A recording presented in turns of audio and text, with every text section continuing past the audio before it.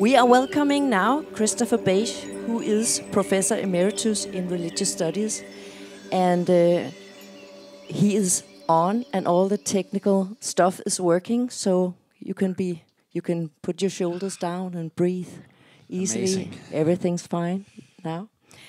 And Chris is also an author and a psychedelic explorer. And in his book LSD and the Mind of the Universe, Diamonds from Heaven, Chris meticulously, thank you, Rasmus, documents his insights from 73 high-dose LSD sessions conducted over the course of 20 years and following the protocols established by Stan Grof. Chris has written several other spectacular books, and since they first met, there has been a very special understanding and close connection between Jacob and Chris. And it is an extraordinary honor to have Chris with us today from the United States. Give a sincerely warm welcome to Christopher Bache.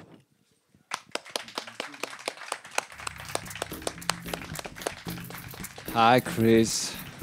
Hello, Jacob. It's good to be with you today. Wow, good you are here and the technique is working. So thankful. Yeah, it's great. We had some issues before. So good to see you, Chris.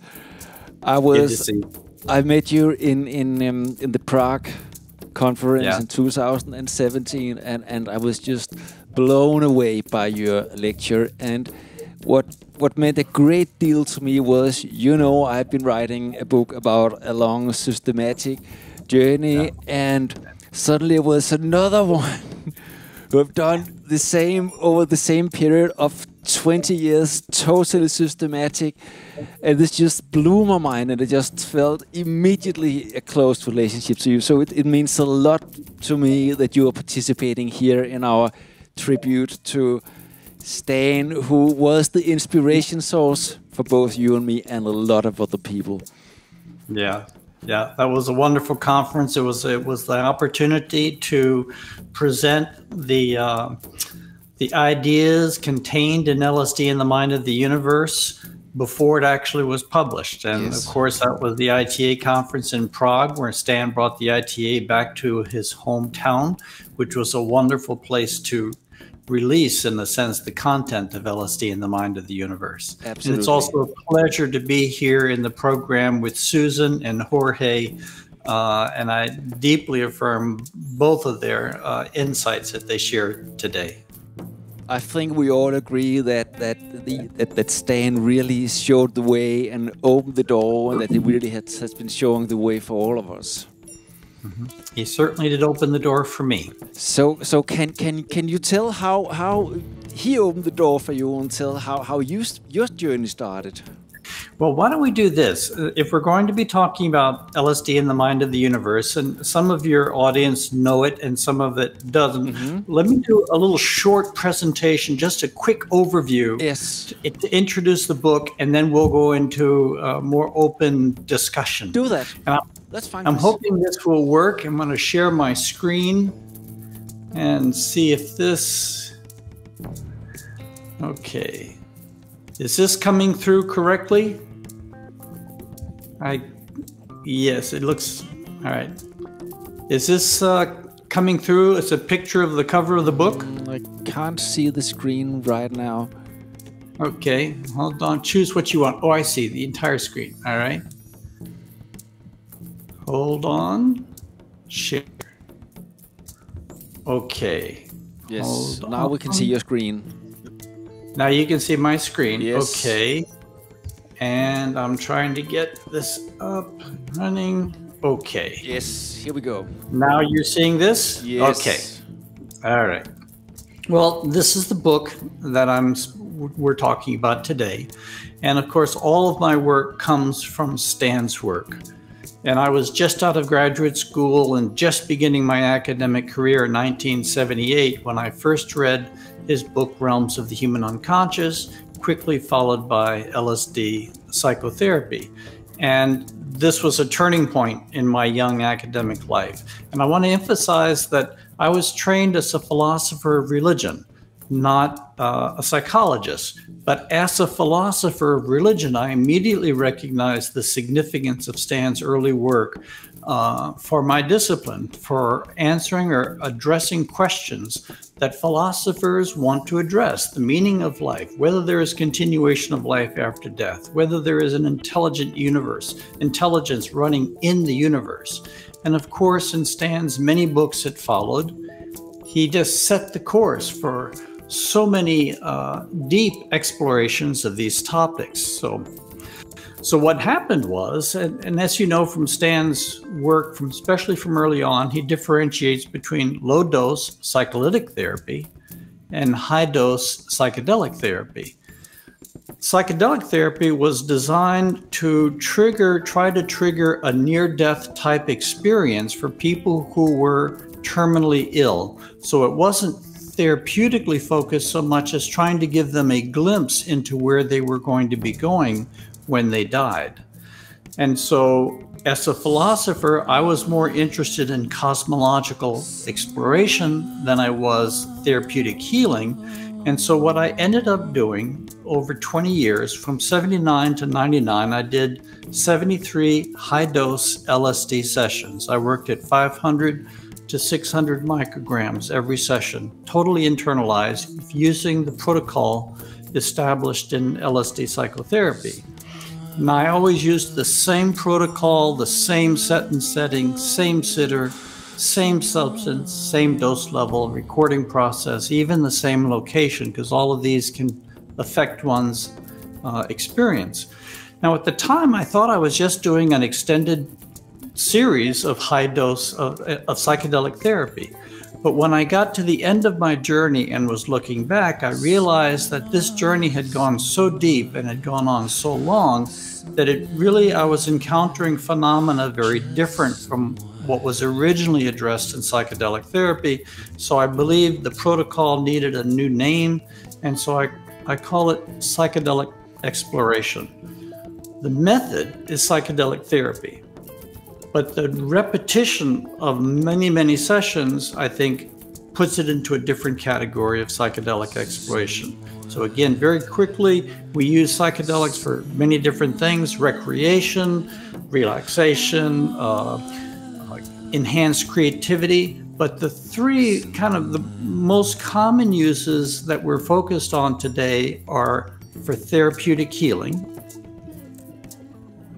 for spiritual awakening, as we see in this book, Zigzag Zen, a discussion of Buddhist and psychedelic practitioners. And this is where I started. I kind of started my psychedelic work seeking spiritual awakening.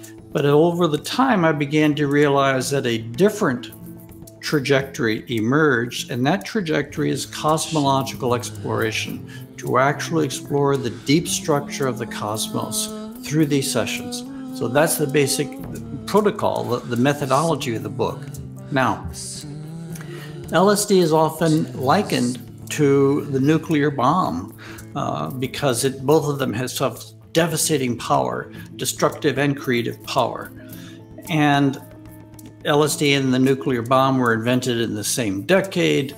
I'd like you to imagine this nuclear explosion, which we're going to see, is a sustained psychedelic series, not just one session, but one session after another, about 5 a year for many years, so that this is an ongoing developmental process. And my experience was that when you do psychedelics in this way, you go deeper and deeper into the universe, and you begin to engage levels of reality that were previously invisible to you.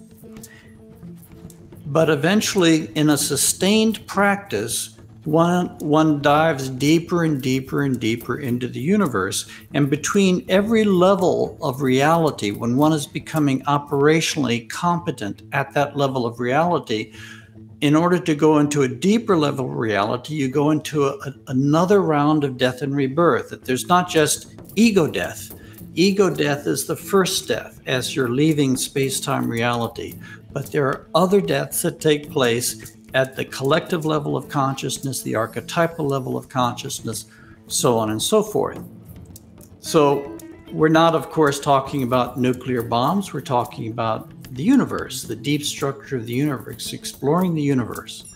When I got to the end of my 73 sessions and was really looking over the whole length, I identified 5 fundamental transitions or levels of consciousness that I spent these years exploring. The first had to do with personal mind, one's personal consciousness, the personal unconscious, healing the wounds of one's personal life. The second is a very different, having to do with collective consciousness, the collective mind, the species mind, healing the mind and heart of our entire species. The third level was archetypal mind, going into levels of reality that lie behind time and space, behind history, behind the very manifestation of the physical universe. And fourth, causal oneness, or the one mind, when the universe ceases to function as a system of complex interrelated parts and is experienced as moving as a single dynamic living organism, and all of us as fractal aspects of this organism. And then moving even deeper, where I spent the last 5 years of my work exploring what I call the diamond luminosity, what Buddhism calls Dharmakaya, the clear light of absolute reality. And just very quickly to wrap this up, just to show you how this lays out in the book, I simply am telling the story of these different stages of experience. So the first, this chapter, Crossing the Boundary of Birth and Death, is about the perinatal level of consciousness, stands basic perinatal matrices, 1, 2, 3, 4, culminating in ego death. Took 2.5 years crossing this domain, moving into the collective mind, several chapters, engaging what I call the ocean of suffering, the pain stored in the collective unconscious of all the traumas of history that are still, in a sense, unresolved and still alive within the collective psyche. Deep time in the soul, my first transcending of time and going into the soul, the consciousness that lies beyond the ego, the consciousness which is the integrator of all of our experiences in all of our lifetimes. And then going deeper, initiation into the universe was kind of like a crash course in cosmology. Again, just very quickly, a chapter of the greater real of archetypal reality, where I summarize the 1.5 years that I spent exploring dimensions of reality at this level, the reality behind time and space. Causal oneness is addressed in a chapter called The Benediction of Blessings. Diamond luminosity is addressed in a chapter called Diamond Luminosity. And the chapter that I've skipped is called The Birth of the Future Human, where I draw together all the various experiences that I had over all of these years that addressed one fundamental question: where is humanity in its evolutionary journey? What is the nature of the crisis that we are entering? And a vision of the birth of the future human emerging in history. In many ways, I consider this chapter the most important chapter of the book, because it concerns our children, our grandchildren, all of our children of history through time. And then a last chapter, the final vision, the last great vision given me on the journey. And then a chapter on coming off the mountain, what has been happening since 1999. So that's enough of that. That basically just gives that story. And let me see if I can go away from shared screen. Let's take that off. Is that? Yes. Wow, Chris. Is that we coming back on? Yes, okay, good. Beautiful. Yeah. Very amazing. I like to, if we can go through the sequence, because you started in, was it 79, or where was it you started your first session? 79, yeah. Back in 79, yeah. And then was it 5 years you did the first sequence of sessions? Yeah. Before you took a break? I did 4 years of work, and then I took a break for 6 years, And then I started again and did 10 more years of work. And after the first 5 years, you wrote your first book, Life Cycles, right? Yeah. During that 6-year hiatus, I wrote the book on reincarnation, Life Cycle. Could you just give that book a brief comment? Because that was actually the first book I read from you. Yeah. And it was actually my friend who had told about in the beginning, Jan Lumby, who translated it into Danish. And I think already that book was really mind-blowing, because it was nearly like you were in the court, and said that reincarnation, that's for real. Yeah, and that's basically, I think that I gathered all the evidence that we had accumulated so far, the psychological evidence, psychotherapeutic evidence, Ian Stevenson's work with young children, the drawing on classical and contemporary sources, and basically tried to establish an empirical basis just to basically say it's time. Reincarnation is true. Yeah. It's a documented phenomena. That was it. But now let's think about what is true about life if we look at it with reincarnation being our assumed reality. And then Life Cycles is basically continuing to explore the implications of living within a reincarnating universe. So it was a core concept to me, just because I think if you don't understand reincarnation, you'll never understand what's going on in life. Yes. That is the gateway. That's the opener to understand that our consciousness is older than our body. And you're talking about living in the one-time perspective and the many times perspective, right? Yeah. Yeah. And when you're living in the many time perspective, it totally alters your way and your life strategy on all levels, right? It does. Once you open to your deep history, you're also opening to your deep future. The vision of the soul emerges in history, and the soul thinks about life differently than the ego does. The soul has a much larger time horizon, a much more complex relationships with many, many different types of people, many people over many, many centuries. And also, since we've been male, female, white, black, every race, every religion, every culture over many, many thousands of years, then naturally it develops a kind of a heart of a universal human, a universal human, what I call the one heart, that has the capacity to embrace a much larger expanse of human experience. And this is what you can experience during high dosage sessions. And I have some of those experiences myself, where you just see incarnation after incarnation, and just see how you're living, like thousands of years, and what task you have in this lifetime. Yeah. Yes. Yeah. You can get clarity about what's going on in your life, clarity about why you incarnated, clarity about how to maximize your usefulness to others and to yourself in this lifetime. Yeah. Yeah, exactly. And then you moved on in your next book, which was Dark Night, Early Dawn. Exactly. And there you come with the concept of the species mind. Yeah. Can you tell us about that?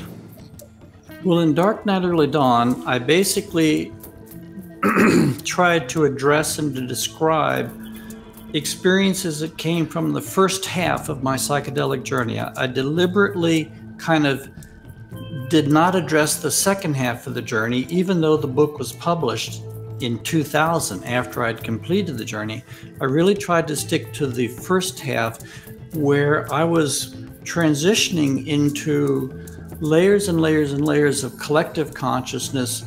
And what really drove the question was, after I went through ego death, I was thinking that things would get easier now. But what happened was things got worse. I began to get drawn in for hours and hours and hours every session into what the Buddhists would call the hell realms, just terrible, terrible suffering, terrible pain, the anguish of history. And eventually, at first I thought, well, this must be a deeper form of ego death.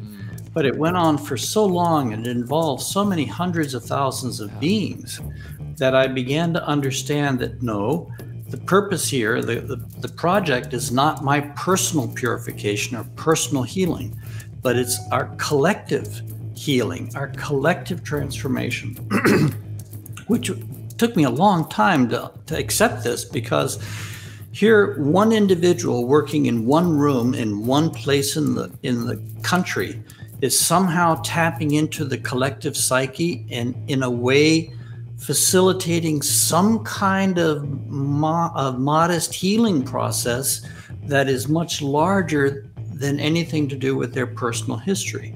And this went on for 2 years and eventually culminated in a kind of death, but it wasn't an ego death. It was a death that was taking place at the level of the species mind, at the level of the collective psyche. And so in Dark Night, Early Dawn, I basically was, the theme of that book was our individual work has the potential to impact the collective. And in fact, the name of the game right now is collective transformation. That the challenge of history, the challenge we're facing, that what we're all working on, even as we do our individual work, it's in service of a deeper transformation of the death and rebirth of the species mind, which I think is building in history right now. It's building. I think this is a very important point you have here, because what you're saying is that, and what you experience is also what we experience here, that when people are undergoing deep transformation and are releasing their traumas and get the healing, then it's not only for themselves, we are also healing the collective mind and what you call the species mind. And I remember when Stan was back in Czechoslovakia in 2014 and made a group holotropic breathwork session again, I said, I want to see this. I want to participate just to see him again, in action. And what was really remarkable for me was that we were in a big hall with 100 breathers and 100 sitters, and then there was going only 5 or 10 minutes, loud music. Then people would start screaming. After 5 or 10 minutes, and I have that experience. Wow, there's so much pain inside the collective field of consciousness, and every little healing is going to participate in this transformation. But there are so much suffering, and this is also what you're describing in your book. For these years, it's just like when you're reading, it's just like pain and suffering in many sessions. But the fact that individual can be part of this healing, I think that this is really exciting and also very good news, what you are saying and describing. Yeah. And then the curious thing was, after 2 years of this work, I came through this tremendous crescendo and explosion and a death rebirth process. And at that point, I was catapulted beyond the species mind, beyond human history. And I never re-entered the domain of the ocean of suffering again. Yes. And I know that the suffering continues in the collective psyche, so that really raises an issue. Why was I allowed to detach from it? Even though the pain and suffering, there's so much more that's still to read. And that's the way I ended Dark Night, Early Dawn, was with that question. And what I've learned subsequently was that we actually can become more useful to the collective transformation process by working from above it rather than working from below it. So in the early stages, we drain the poisons of history out of the collective psyche. But later, if we can establish conscious communion with the deeper metaphysical levels, we can infuse, our experience is infusing into the collective species mind from above, so to speak. So it's kind of like draining poisons out from below, pouring grace into it from above. Very, very exciting. Yeah. And then you continued, and can you tell where it continued? Well, I then explored archetypal reality for a year and a half, and experienced what Plato was talking about and what Carl Jung was talking about, except not exactly, because the archetypes that I experienced were not the archetypes that Plato describes, or they were and they weren't. Similarly, the archetypes of Jung describes were my experience of archetypes was confirming and yet different from that. So I talk about this in the book.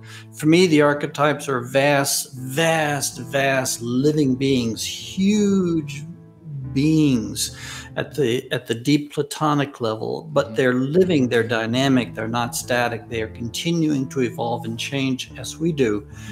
And then there's a lower level of archetypal reality where I was taken inside the human species and experienced our human species over and over and over again as a single organism, that we are all cells within a living organism, and the complex feedback between the individual and the totality, and the totality and the individual, there was absolutely no separation, just a pulsing of fractal mutual interconnection between the whole and the part, and that all of us, in healing our individual minds, contributes to healing the mind of the species. And even when we heal our individual diseases, that all of us are carrying, as it were, cells within a disease that is burdening the human family.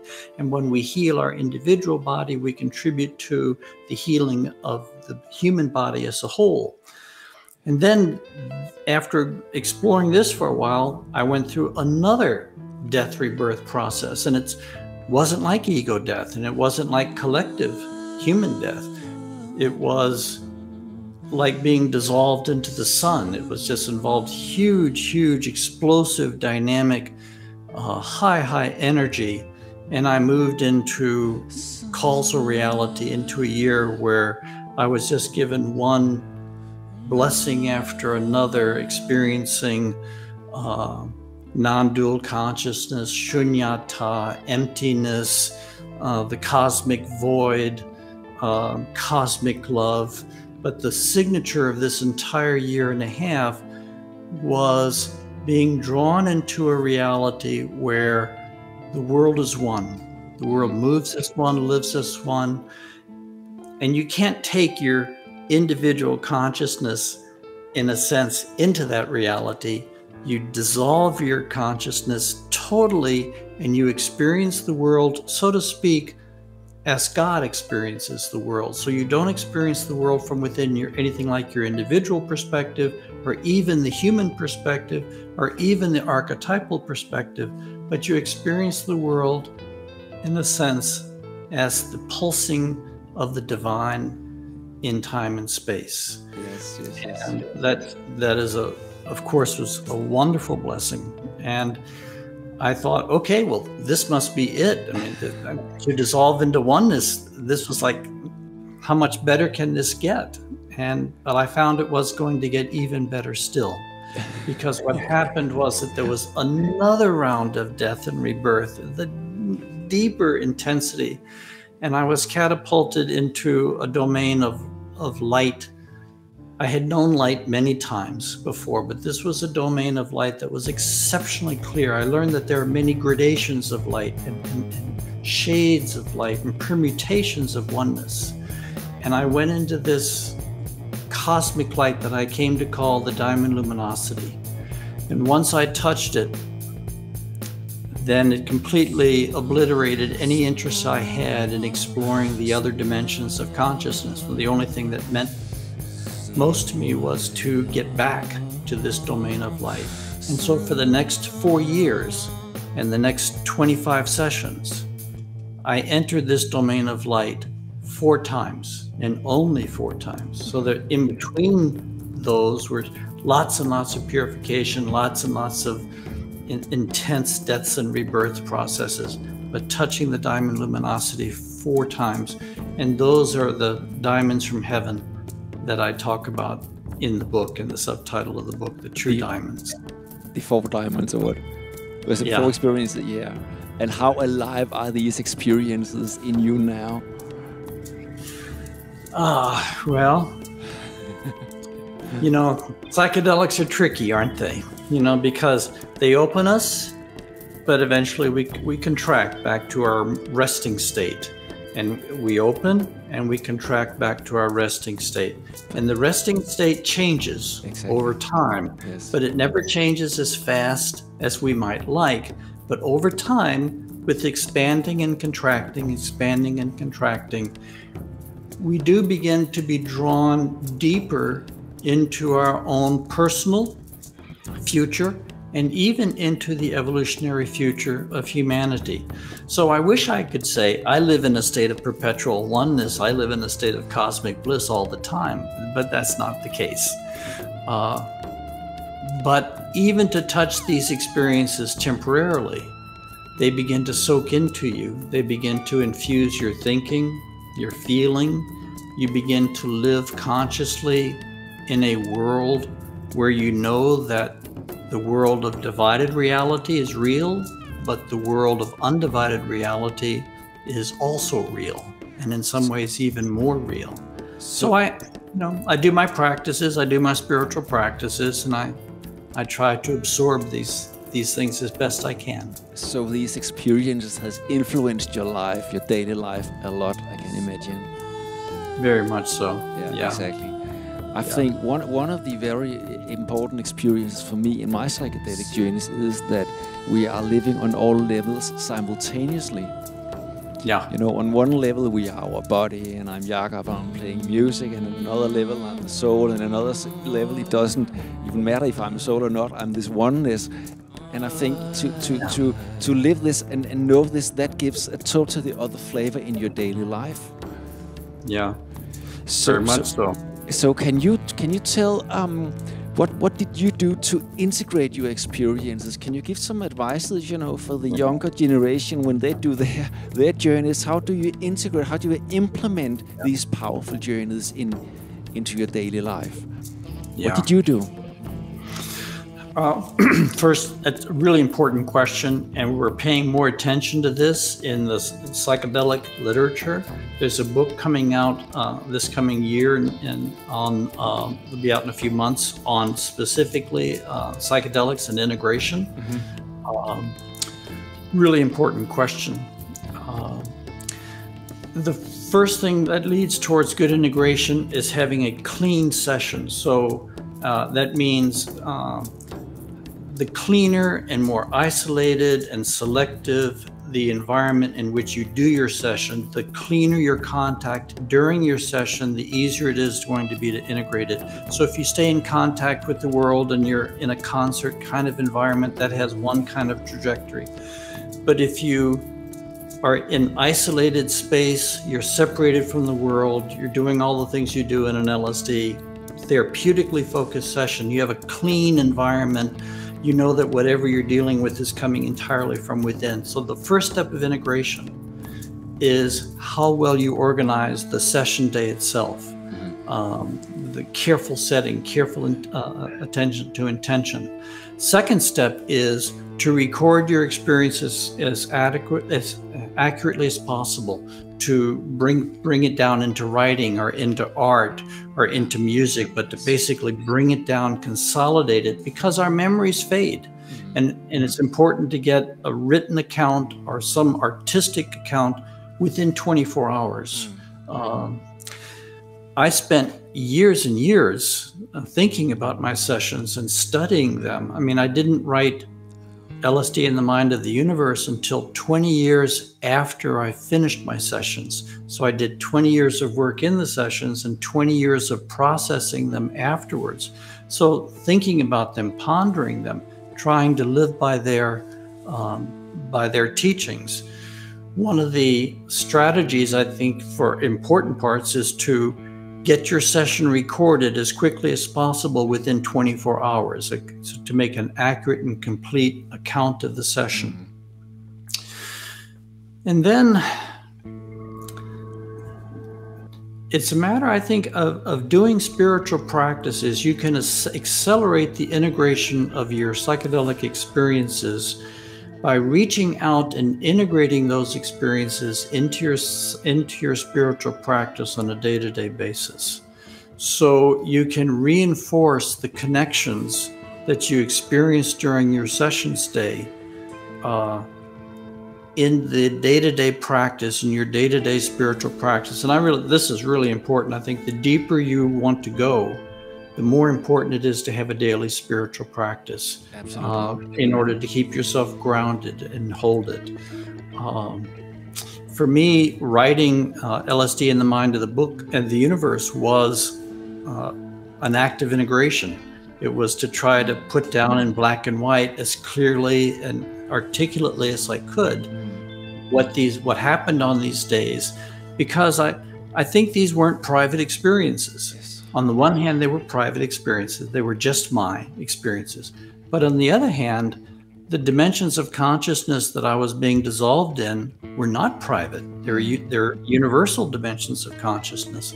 And therefore, there is a sense in which when you are integrating universal experiences into your individual life, it's a delicate balance between integrating the universal into the finite and integrating the finite into the universal, this kind of back and forth. And all spiritual practitioners know this. All spiritual practices, different mystical traditions are working that particular edge. And it's also important to bring forth your experiences to other people so they can learn from it.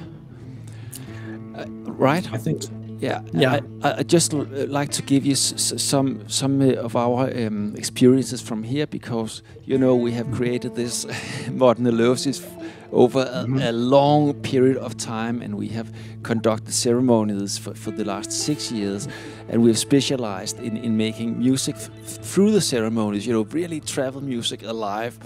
And what we say here is that when people are traveling, it is like 3 phases. There's the preparation.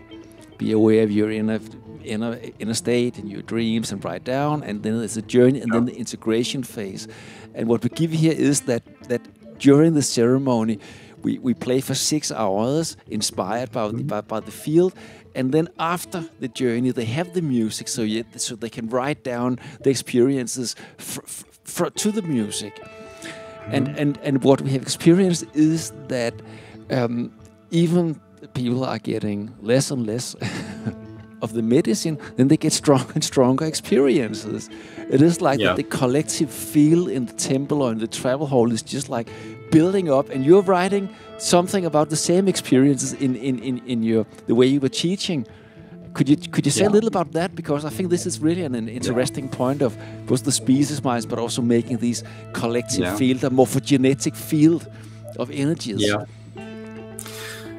All of us have had the experience that when we go into deep non-ordinary states, we go into expanded states, and we go into collective states, and so we're working at a very deep level that goes into the species, and then underneath the species into the cosmic level.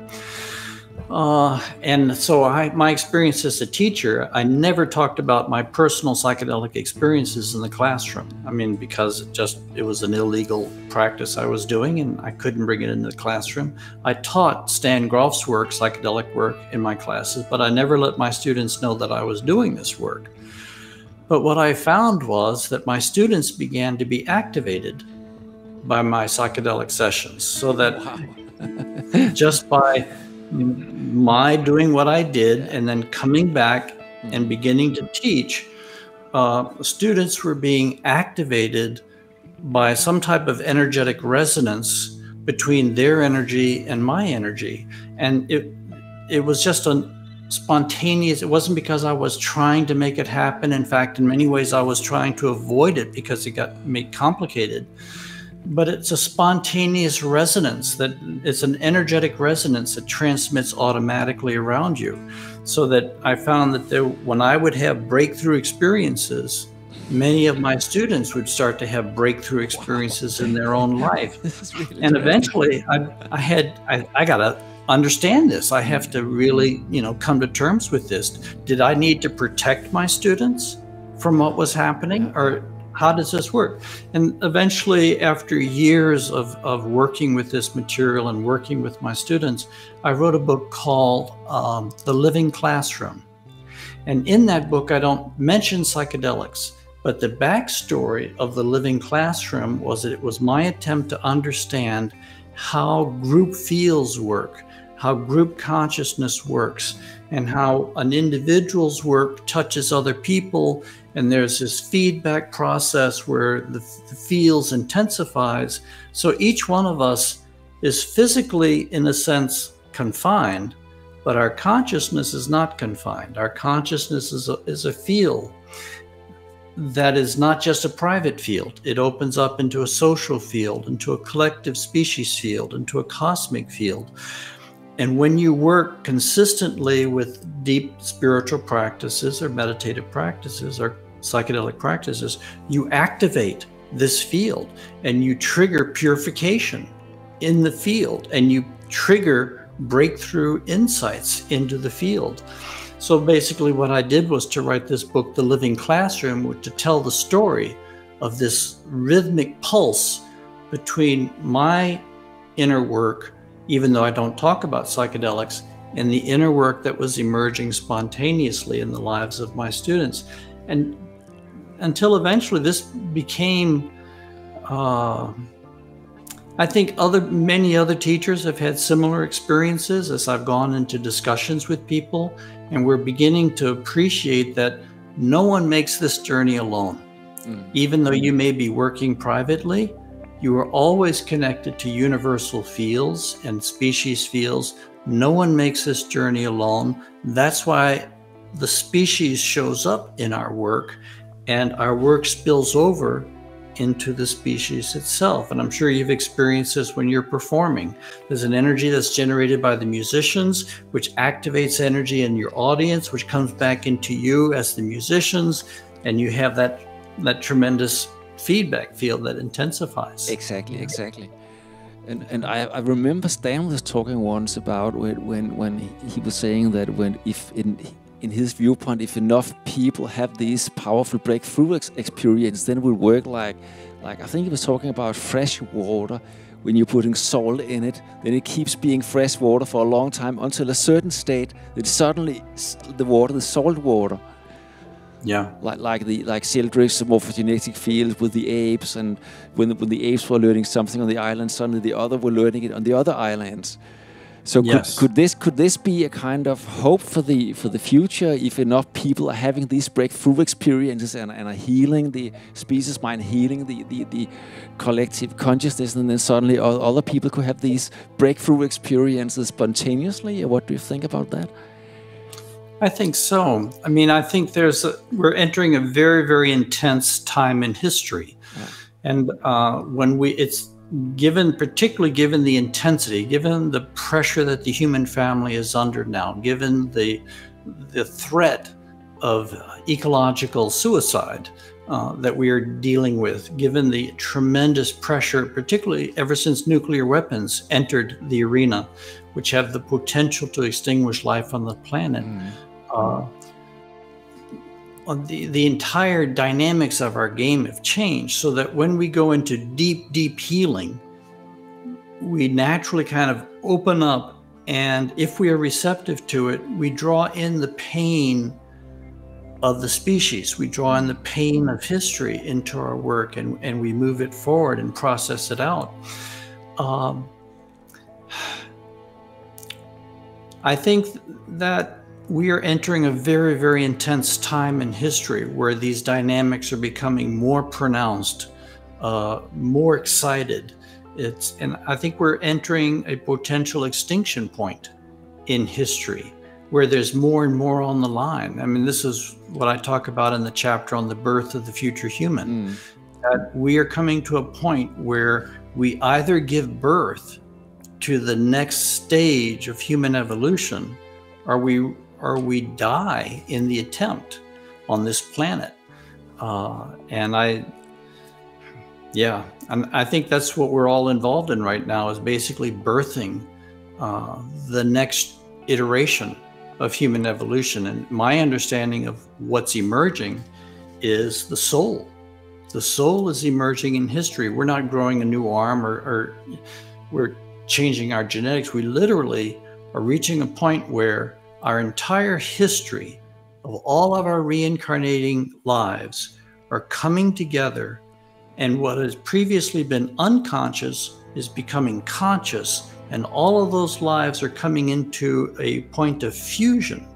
and are coming together inside our awareness, so that when we wake up to our soul, when we wake up to that deep history, we literally begin to live not as a 100-year-old being with a 100-year life expectancy, but 100,000-year being with 100,000 life expectancy.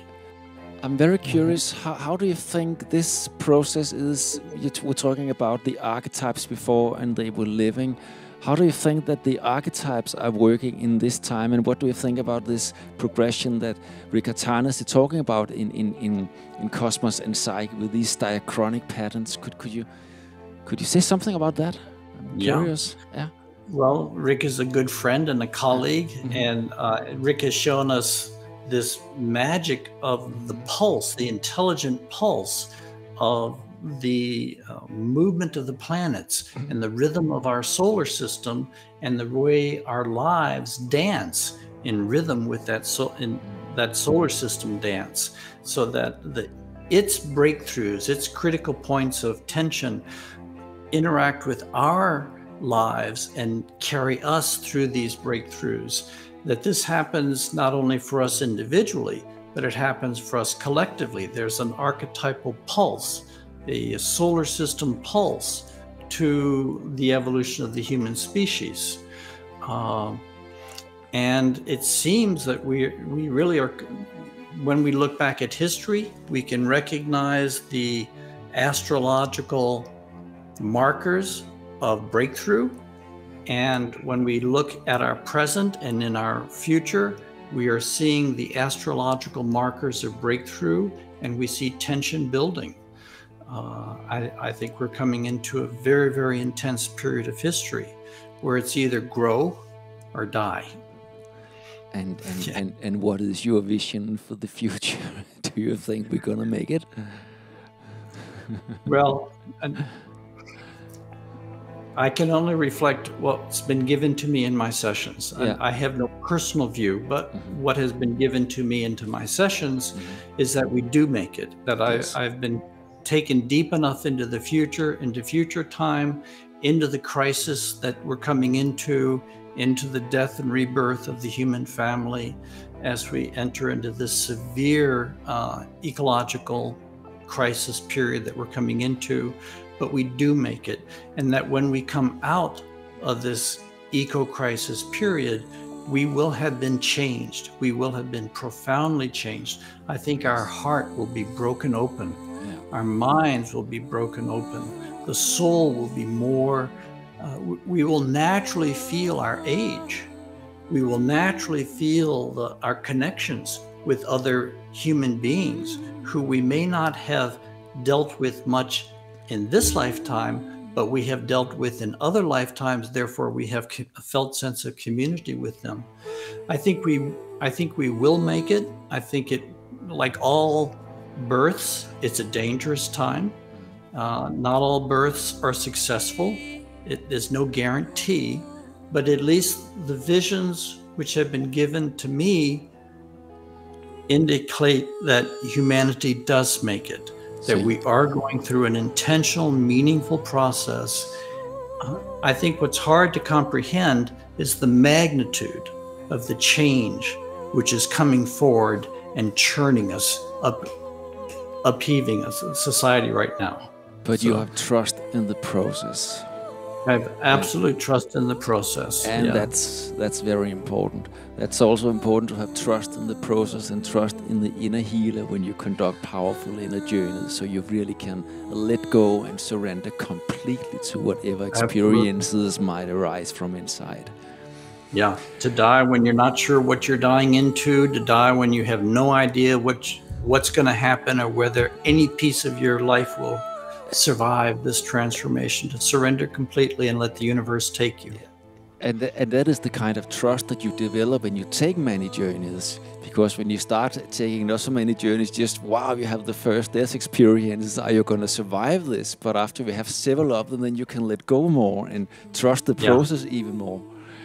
Yeah. And in fact, you begin to realize that the greatest breakthroughs come after the deepest depths. Exactly. So the irony is you begin to seek out the deep depths. And I think this is important because I think it is important to have some kind of cartography, some kind of map before you are entering these sessions, so you better can navigate in them. We found, for example, people coming here that knowing that you can have hard experience, and it is common to have hard experience, and know that these can be extremely cleansing. That's a really important message to have before you undertake the journey. Yes, very much so. A hard journey, a hard session is a good session. A hard session is a good, absolutely. Yeah. Back to the archetypal astrology. What was totally mind blowing for me was when I read an article of Tarnasi in springtime, and saw how connected the manifestation of our place here was with the collective transits. For example, the building of the place was exactly in the period from 2007 to 2020, where we had this Uranus-Pluto square. And the main building was born in 2009, where there was this Neptune-Jupiter conjunction, and just to see these connections was just like, it just blew my mind totally, and I just felt so connected, you know, with the Gaian mind, and when you see your life and the way it is unfolding in connection to the collective transit, and it just fit together, it just gives so much trust to the universe. It gives this hope, and I think this hope is important to bring forward to the new generations. Yes, yeah, very much so.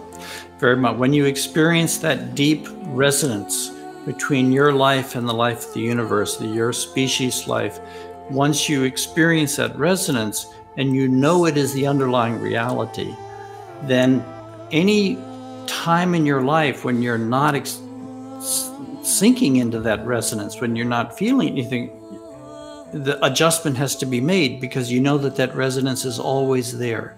It's just a matter of tapping into it and holding it. And I think this is the main issue, that is many people feel separated and feel like they're separated from the totality, and this is what these powerful psychedelic experience can give, that they can give this oneness experience, and give that actually we are all connected. We are connected with the environment and the stars, and suddenly we are connected to the whole cosmos. And this is I think this is some of the most important experiences that you can have, and there's a big difference between reading about them and then having them, the direct experience. So, Chris, if you should, are sending these questions out, if you should give something, what do you think about what can we do best to support the new generation on their adventure of self-discovery? Do you have any suggestions to that? Can you comment on that? Well, yes. Just feel totally free. Yeah. Personally, my first piece of advice coming out of my own personal experience is don't do what I did. I worked exclusively at high dose levels of LSD. I pushed the envelope very, very hard. I learned over time that I pushed it probably harder than was wise, harder than was good for me. That's the last chapter of this book, is called Coming Off the Mountain. And it was only after I stopped my sessions and began the process of coming off the mountain that I began to realize the full implications of just how far I had pushed myself into the universe. And if I were doing it over again, I would recommend a much slower approach. I would recommend balancing high doses of a psychedelic with lower doses. I would balance LSD or psychedelics which tend to push the cosmological ceiling, like LSD or 5-MeO-DMT, with psilocybin and ayahuasca, which tend to be much more embodied, grounded experiences, or San Pedro. It's just a balance. I think now that we know that we can blow open the levels of mind, we can blow open the levels of consciousness, we can breathe deeply from the universe, then the question becomes, what does wisdom look like there? What is the wise balance between transcendence and eminence. When is the good time to open? When is the good time to stay closed? But particularly, how do we integrate? How do we absorb? How do we take the experiences that we've had and nurture them into a transformed life?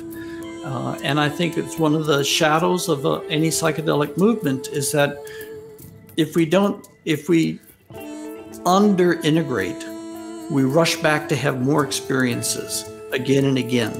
When if we really integrate those experiences, we move more slowly, but we move more certainly as we go forward. So I would recommend a very careful attention to balance between high and low doses, what substances you're using, between psychedelic practice and contemplative practice, between a psychedelic practice and your social practice, because, you know, we need to be able to ground our experiences in our work in the world.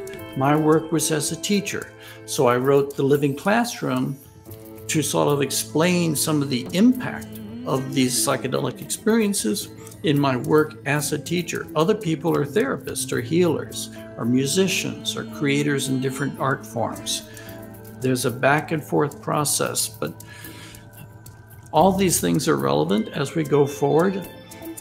I think in some ways, moderation. I think we saw in the 60s in some ways what happens if we lose moderation, if we lose the groundedness to really have powerful psychedelic experience. It's not just a matter of having a powerful experience. Can we hold on to it? Can we ground it? Can we integrate it?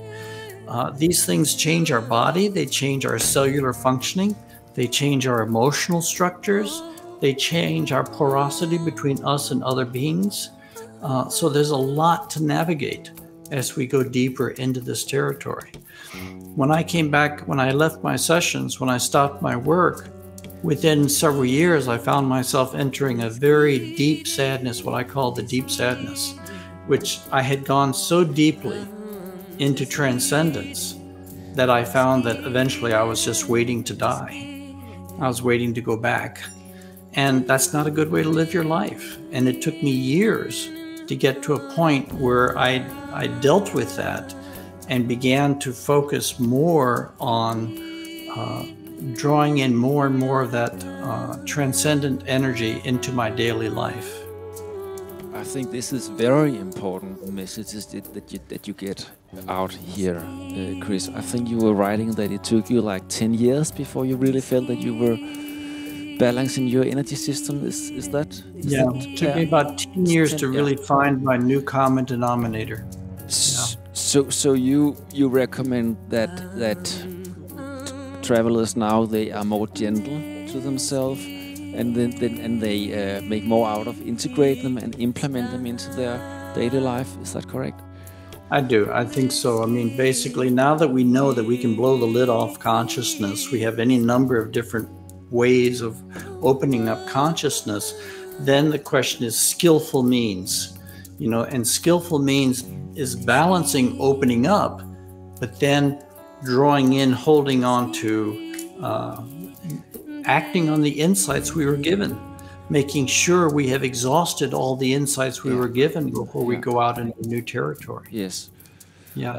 I just told Jorge before that my way of integrating my experiences and handle these hundreds of high dosage sessions that I've had, that has been to build this place and express them through creativity, so that the energy all the time is, you know, flowing and is being expressed in art and writings and music and building and sculptures and in that way, so the archetypal energy can flow through the system.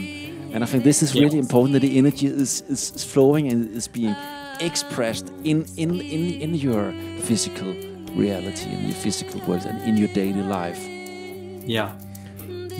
And if for part of your experience, the way you give expression to your experiences is through music and through community, the way I gave expression to my experiences is through writing, and through teaching. Yeah. So everybody has different genres.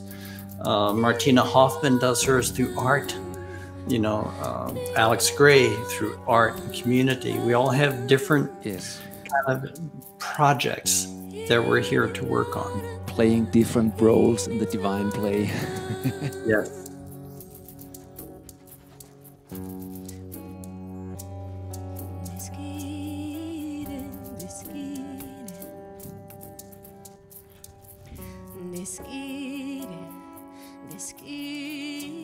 Sure. This was, I must say, this was one of the unexpected aspects of my work, because I had entered this through kind of a Grofian paradigm of personal transformation, and I thought it was about personal transformation. And then when I opened up into the ocean of suffering, and I learned that this work is not just about personal transformation, but the work itself is about collective transformation, that became part of the work. And then I began to receive, over many, many years, a series of visions about where humanity is and where humanity was going. And the visions are basically all consistent, even though they were given over a long period of time. They were consistent. They were basically saying that the human family was on the eve of a major transformation, a transformation that would change the course of history. We were in the process of basically the soul was waking up in history, that the soul is coming forward. Our deep consciousness is beginning to emerge within our individual consciousness. I began to have visions over and over again that we were poised on the brink of a new sunrise, that the future, the past would become irrelevant quickly into the future, that we were basically making a transition from one platform to another platform, and in an evolutionary sense, that there was a different human that was emerging and coming forward. I began to have experiences of this future human, of this transformed archetype of humanity that's beginning to emerge. But nowhere in my sessions was it explained how this was going to take place. How would this new future human emerge? How would this actualization of higher state of consciousness emerge at a global level? And then in 1995, I had the session 55 took me into what I call the Great Awakening. It took me deep into the future. And I was not an individual human being at that point when I experienced this. I had dissolved completely into the species mind. So I dissolved into the species, and then as the human species, I went into the future and experienced the death and rebirth of humanity. I experienced that we were coming into a meltdown, that we were coming to a point where we were losing control, that we were not going to be able to control the conditions of our life. There was a tremendous fear and anxiety, many deaths. And for a while, it was so bad, it looked like we would all be dead, that it really was an extinction event that we were coming through. But in the end, just when it was at its worst, the peak of the storm passed, and there were survivors. Many survived. And when we began to pick ourselves up and began to rebuild culture, we found that we were changed. Yeah. We had been changed by this crisis. Our heart was open in a way that it had not been open. Our mind was open. The depth of communion with the universe was deeper than it had been before. And in particular, our sense of self was different. We were not as tied to our individual egoic private mind, but literally the soul had entered the psyche, that we were now more comfortable with the knowing that we are souls. We could feel the age within the being that we were. And a community of souls builds a different planet than a community of egos. And the work after transformation is the remaking of the body politic, of the social and industrial and economic and educational matrix. So how operating out of a deeper transformative basis. So how are these experiences seen in the light what is going on now? I remember that Rick Tarnas was talking about that what we experience on a collective level now is a kind of collective ego death experience. I think so. I think we are beginning. It is as if we have entered the birth canal of history. Yeah. We have entered a critical time where if we continue to run the planet on the basis of the level of consciousness that we are, an egoic consciousness, we're probably going to go extinct, because egoic consciousness is always an us then. We can take care of ourselves without taking care of others, and we have so much power and so many weapons that if we continue in this way, we're probably going to go extinct. Yeah, I think we are in the process of waking up. We're in the process of really recognizing that that's where we've been heading leads just to perpetual frustration. It's just a perpetual frustration.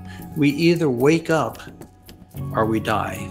We either grow up or we die. And I think we're in the process. I think we will make it. I think we will grow up. I'm very happy to hear that. I think that too. So, can you give some?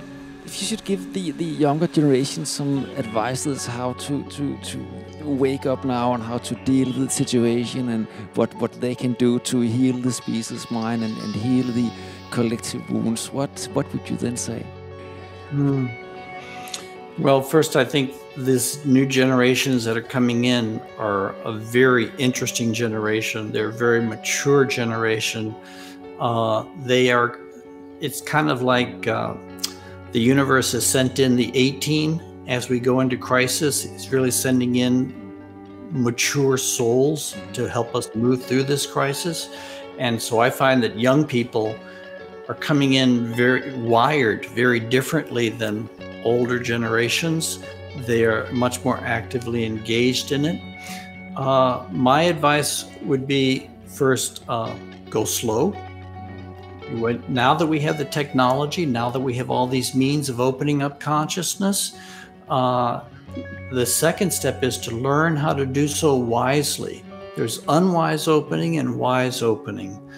There's ways of doing it safely and ways of doing it not safely.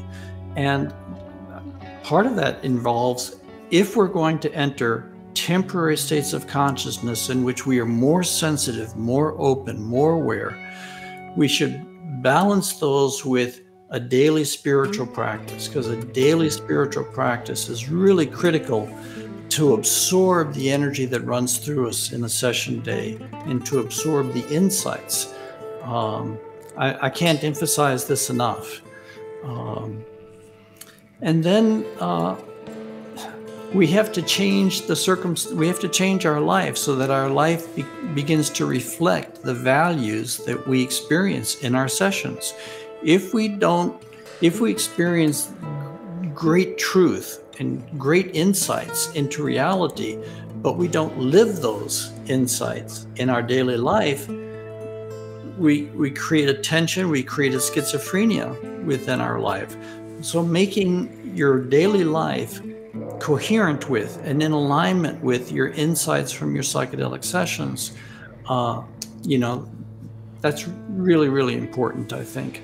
So go slow, integrate well. And thank you. And what role do you think that psychedelics has in this very urgent time we're living in? Well, with the nuclear bomb, history changed, right? Yeah. Because with the nuclear bomb, conventional war became increasingly impossible to use, because if we use these weapons, we'll extinguish life on this planet. So with the invention of the nuclear bomb, history began to pivot. Likewise, LSD and the psychedelic movement coming into existence at the same time in Western consciousness. Of course, ancient cultures have been working with psychedelics for millennia, but in our culture, this technology that allows us to experience a deeper and wider consciousness. I'm losing track a little bit of the question that you asked. I'm talking about, many are talking about the psychedelic renaissance. What role do you think that psychedelics are playing in our time right now? Because many are talking about this renaissance of psychedelics, and many people are searching for alternative ways to get healing because they can see that the established way doesn't work for them. I think that basically psychedelics give us more insight and they give us a deeper healing modality, because this flushing of collective pain up through the individual psyche is happening to all of us. It's not just happening when we do a psychedelic session, but it is as if the collective psyche is trying to heal itself. It's pouring these things out of us. And when we work with psychedelics, we open not only to our personal pain, but we open to this collective pain. So psychedelics can become a very important vehicle to consciously participate in a collective transformational process. One of my favorite little stories is about, I think you have seen it, where Jung, as an 80-year-old man, is interviewed in BBC, and the interviewers ask him if he believes in God. I think you have seen it, and there's this big smile on his face, and he say, "No, I know." And I think this is really important, because that is what happened in the Eleusinian mysteries, where Socrates and Plato initiated. They had a direct experiences of the beyond. So and that's really important today, because our intellectual environment, our scientific environment, and the academic environment teaches that the world is unconscious, that there is no consciousness in the universe, that we're all basically just physical beings produced by accident. It's a terribly destructive mindset, and psychedelics shatter that mindset. You know, it gives us a much deeper understanding of the universe, and we need that spiritual understanding. And it gives us an understanding of the universe, I think, which is deeper than all the religions which have been on the surface of the planet up until this point in time. It both affirms them, and yet it also takes us deeper underneath those religions into the reality that they're describing.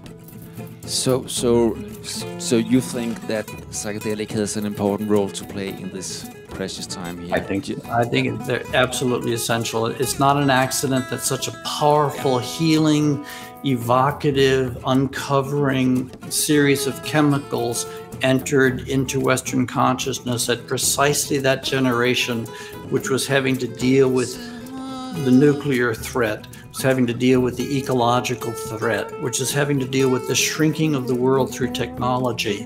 And now we have this chemical which opens us to a deeper underlying matrix of cause and effect operating.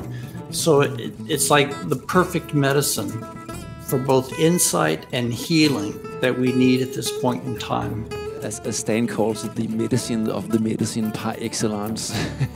Yes, I think so.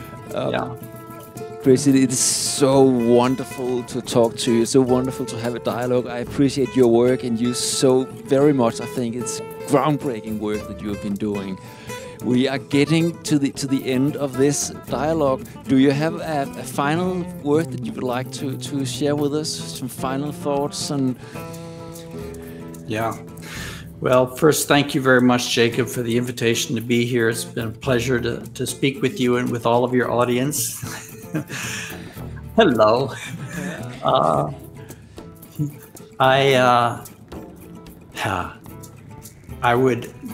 This is a time when I think everybody who's here is a volunteer.